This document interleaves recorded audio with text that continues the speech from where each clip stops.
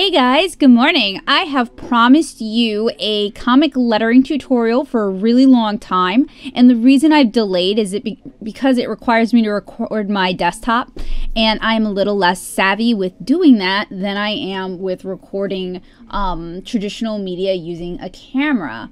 Oh, awesome. There we go. So today I'm going to be lettering the pages from Cicada Summer, and the first thing I do is I open up Photoshop. And I'm going to open up the big files, the finished, well, they're not truly finished, but the pages that are mostly finished. And pardon me if I have like a hard time talking and doing. I think those of you who are a fan of the channel know that that is something I struggle greatly with. So I have brought up the color corrected scan. You can check out the blog for a tutorial on how to color correct for black and white. If you guys are really interested and you find that tutorial to not answer your questions, I can do a live demonstration at some point. And next, I'm going to open up the blah, blah, blah, blah. I want to say the blue line roughs. Let's see if these are the ones that I lettered. No, that is the roughs from my thumbnails. So I want to open. This must be it. Because I did pre-lettering in order to determine how much space I'm going to need. And what you guys cannot see is I've got my script in front of me as well as my pages with my notes.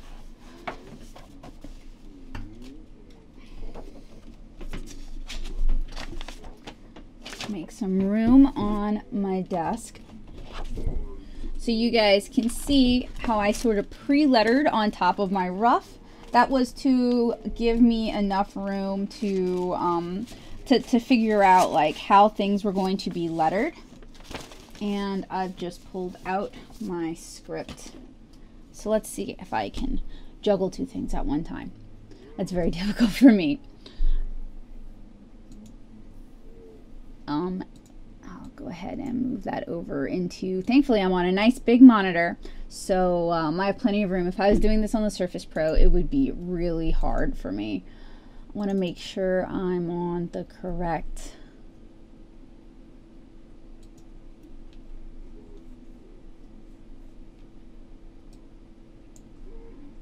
And I'm going to put all of my background art and corrections in their own folder.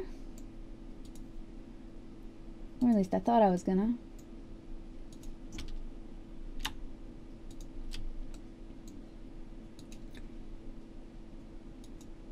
Oh, really? Okay, fine. I'm not going to put them in their own folder because they refuse. Anyway, and I like to use Anime Ace for my non-commercial projects. It is a Blambot font. And I really enjoy their fonts. Nate Picos does a really good job creating fonts, and I do a really crummy job hand lettering. So I do for my for a lot of my not 7-inch Cara projects, I do use his fonts. And there are several that are available for use for free with personal and self-published projects.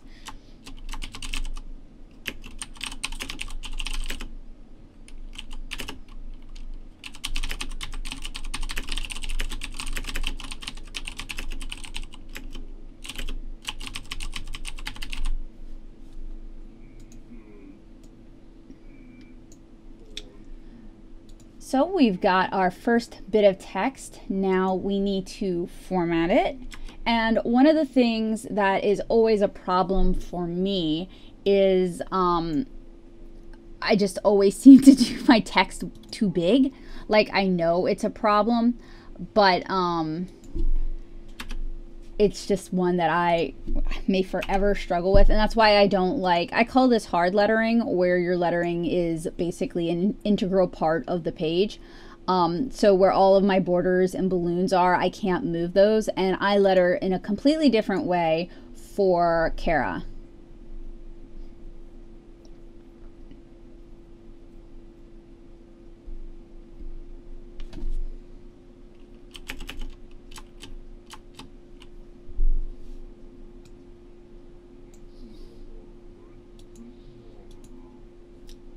And this is the first page, so I'm sort of trying to hit a groove with this where it will fit into the space I have.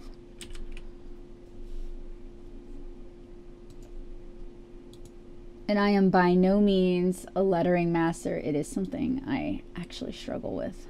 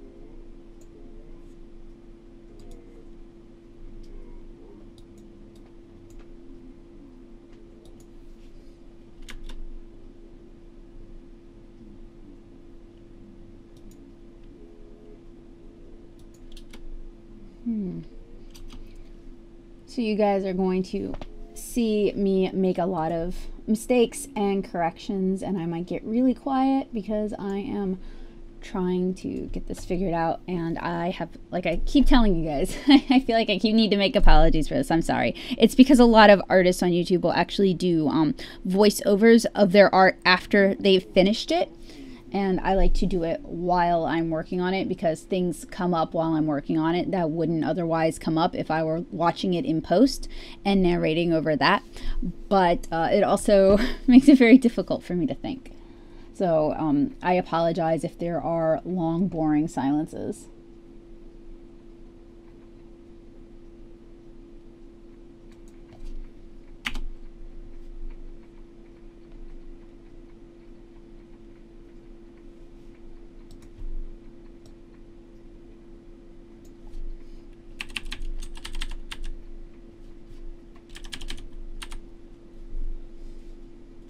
So things you definitely do not want. Do you see how this Mississippi is hanging? We need to find a way to get a substantial amount of text that makes sense on that bottom line, so Mississippi isn't cut off this way and it's not the only word on that line either.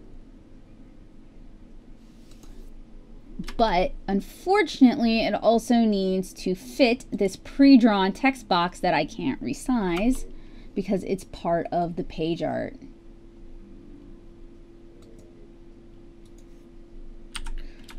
So it's going to take a lot of finagling.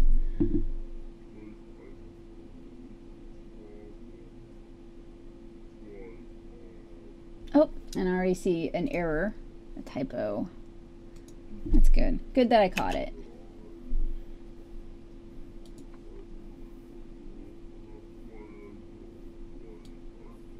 And one there too.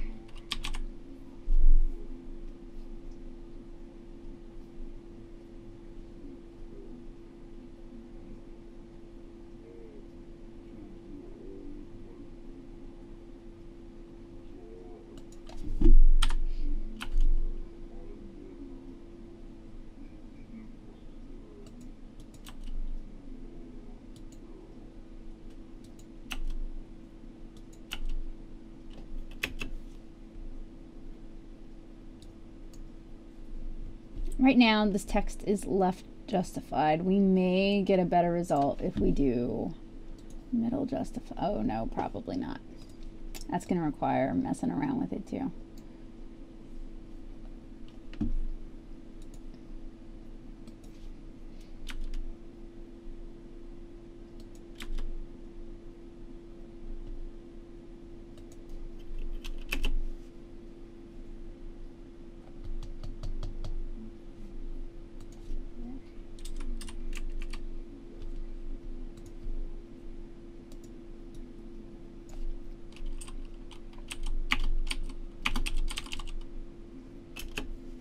That's a little bit better. All right.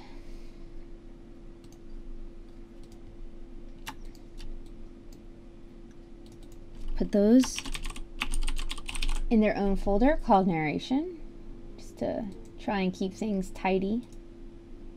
And start a new folder.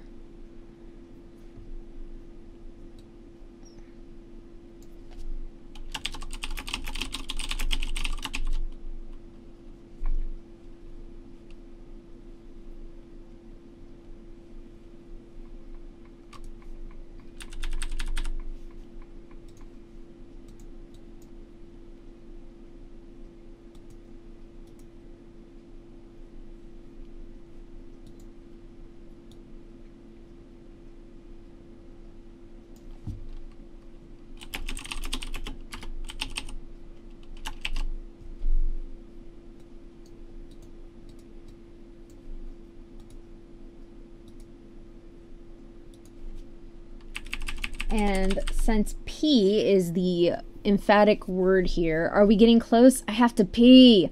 I went ahead and bumped it up to a larger size so it is more likely to catch the eye.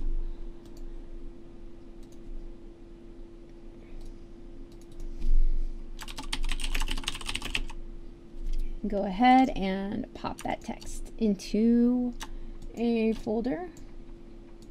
And this will make it easier because I'm going to pass this by a couple of people to proofread it for me before I send this off. So by sorting everything, it's going to make it easier for me to make corrections if I need to.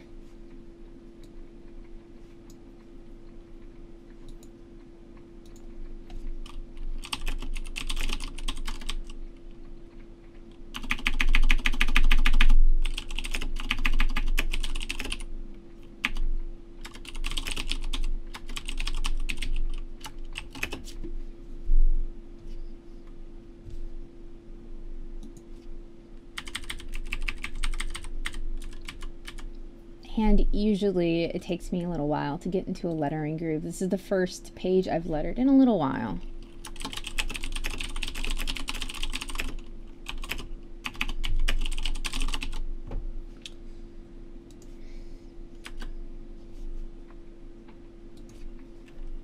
What's funny is by the end of the chapter, it's usually a cakewalk. Like once I'm 10 pages in, it's like, oh, this is so easy.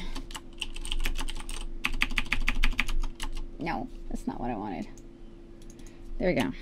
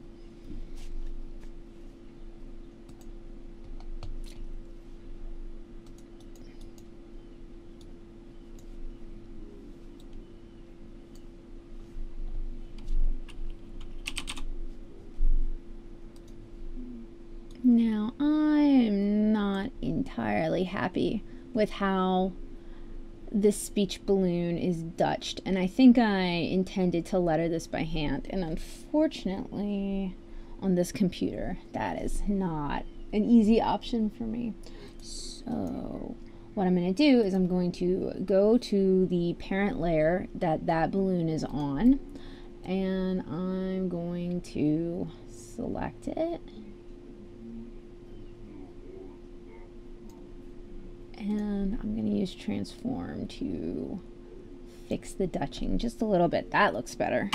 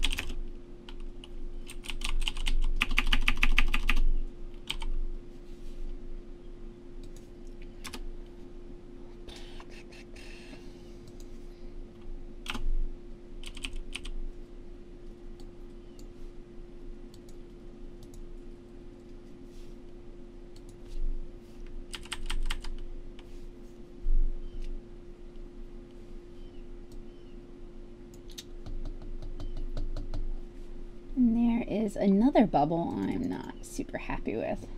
So again, back to that parent level. Let's see if we can't fudge this a little bit. Actually, I'm gonna use the magnetic lasso and not the, or polygonal lasso. There we go. And I'm going to try to trim as neatly as I can. At this point, I would prefer not to have to do too many art corrections, because that means switching computers.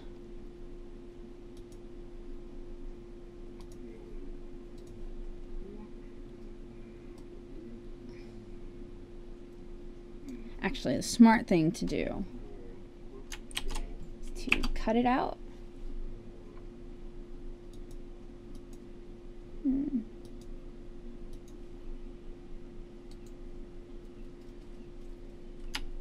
So Control C, backspace. Oh, I made corrections on another layer. Oh, okay.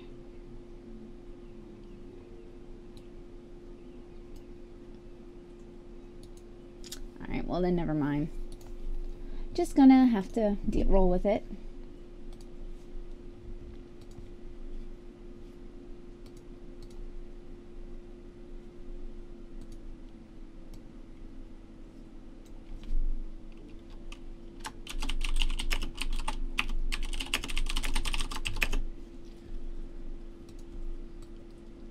Or try to fix it on another computer at a later point.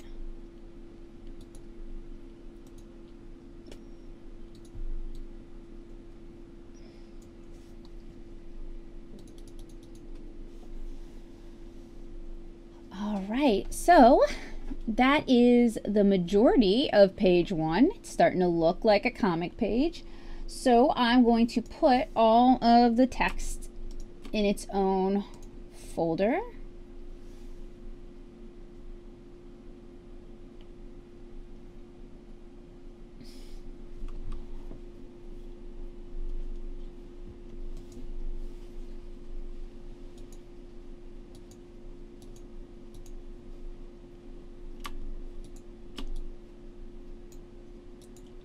There we go. And let's try getting that art in its own folder as well. Yes, haha. Okay, so I am going to copy the art folder. Actually, maybe I should save that until I can get this balloon fixed. Because, yeah, I think that's the plan. Okay, so I am going to now save this. But I want to save it in its own folder because I just keep making folders as I work on these projects. So, new folder.